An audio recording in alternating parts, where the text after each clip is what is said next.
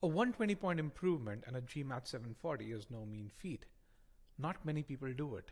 Yet, Mrunank made it almost a certainty by leveraging by learning the right methods, leveraging data, and using analytics to fine-tune his preparation. Hi, my name is Rajat Sudana. I'm one of the co-founders of e-GMAT, and in this video, I'm going to walk you through how Mrunank charted his journey and was able to achieve this feat despite suffering with COVID. So let's start from the very beginning. Mrunank came to us with certain strengths and certain weaknesses, and a starting score of 620 or so. So what were his strengths? He had two strengths in RC and arithmetic, and his weaknesses, or the areas that he needed to work on, were SC, CR, and algebra geometry. Now Mrunank started working on quant first, and he started working on algebra and geometry first. And next I'm going to walk you through how he turned this weakness into his strengths. Probably the most important trait that you need to excel on the GMAT is diligence, and Mrunank displayed his diligence in the very first course that he attempted. This is the algebra course on the e-GMAT platform. It has about 80 learning activities. Mrunank did most of the course. Not only that, he did it really well. Now, each learning activity within this course is evaluated, which means you get a score. Our expert AI tells you how well you've done, and you can see he has really good scores or so. Similarly, in geometry, he repeated this feat. Now, geometry was a particular area of weakness for him. You can see how in 2D1, he had a very low GMAT skills diagnostics score, but then by the end of the module, he was able to perfect this. Now, the thing to note over here was that he was able to do this in the first go. As you can see, he only attempted this file 1, and this was towards the end of March. Now, once Mrunank was done with both geometry and algebra, he moved on to sentence correction. And again, he repeated this feat. Again, as I say, one of the key traits of anyone who wants to ace a GMAT is diligence, and he was really diligent. Now, mind you, there was a 3-week break when he was doing sentence correction. He actually suffered from COVID, yet this did not deter his diligence. He was still able to get really good scores in concept files, excellent scores in practice quizzes, and as you can see, in certain cases, I've only selected the practice quizzes. He spent considerable time on files when expert gave him feedback. The 65 minutes spent on application file 1 is a clear indication of the same. Let's kind of remove the filter here, and you can really see many other files where he spent a considerable amount of time as well. Again, this just shows that he wanted to excel. He wasn't just looking at finishing the course. You can see more evidence of the same in critical reasoning, where he didn't do many files in the first go, yet he revised, which is what led to these excellent scores. Examples of the same are but 170 minutes spent on application file 1. Examples of the same also come up in an application file 2, an assumption, and so on and so forth. These are big courses. They require someone to stay focused for about 30 to 40 minutes, which is what the length of each activity is. The very fact that Mrunank was able to do this one after the other shows that effort over there. Now, once he was done with these courses, Mrunank went and cemented his learning, and which is where he leveraged our Scholaranium.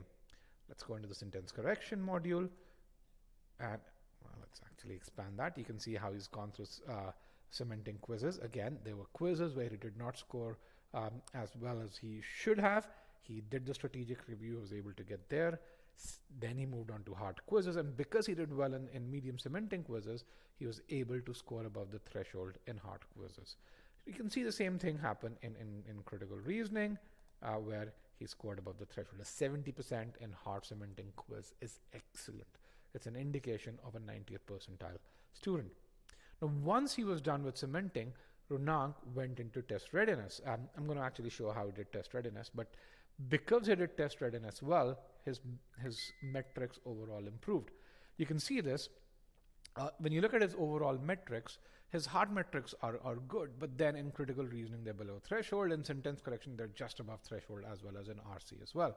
But if you take the filter to the last 20 questions, these metrics look a lot better. Now, this may seem incremental improvement, but in the context of the GMAT, this incremental improvement is huge on hard questions. Not just that, on medium questions, Mrunank was almost perfect. You can see about 90% accuracy or higher in medium questions, which means on the actual test, Mrunank went into the high ability zone right into the test. He got maximum opportunity to enhance his or increase his scores or so. Now let's talk about the test readiness and how Mrunank used data in test readiness. Mrunank did about 20 test readiness quizzes. Now some of these test readiness quizzes were as big as a mock or so. Now he did these quizzes, he did really well. Despite that, Mrunank spent a lot of time on improving these scores further. How did he do it?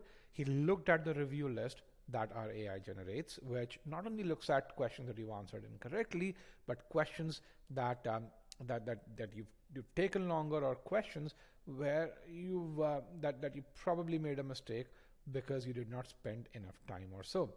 And by looking at those questions, and let's take a look at this question over here where he took about 2.5 minutes when he should have taken about 1.5 minutes.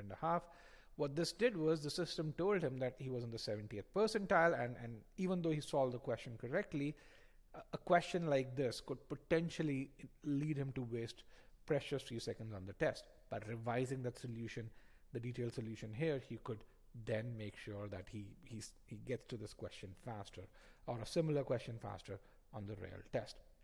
Now, when he did cementing in test readiness, he was then ready to take Sigma X mocks. And you can see how his performance improved on the Sigma X mock. Starting from that 620, when he improved on his quant, he was able to get to a 680 in February, and then to a 710 in July, where he had a good quant score and a really good verbal score. Within quant, you can see that improvement in algebra geometry. That's almost a perfect score. Now, once he further did test readiness, he was then in 20 days able to improve his score from a 710 to a 740. You can see his ability scores in SC, CR, and RC. Really good ability in SC, great or good ability in CR, and while maintaining his excellent ability in reading comprehension. Now, most people need about 150 hours to go from a 620 to a 740, or about 120 point improvement or so. These 150 hours for most working professionals take about 2 months. On the other hand, if you're looking for a 70 to 80 point improvement, you can do that in about a month if you devote about 20 hours a week studying for the GMAT. If you're seeking for a 120, 150, 200, or an 80 point improvement, and you need a deterministic plan to get to your target score, then write to me at rajat@e-gmat.com. Happy learning.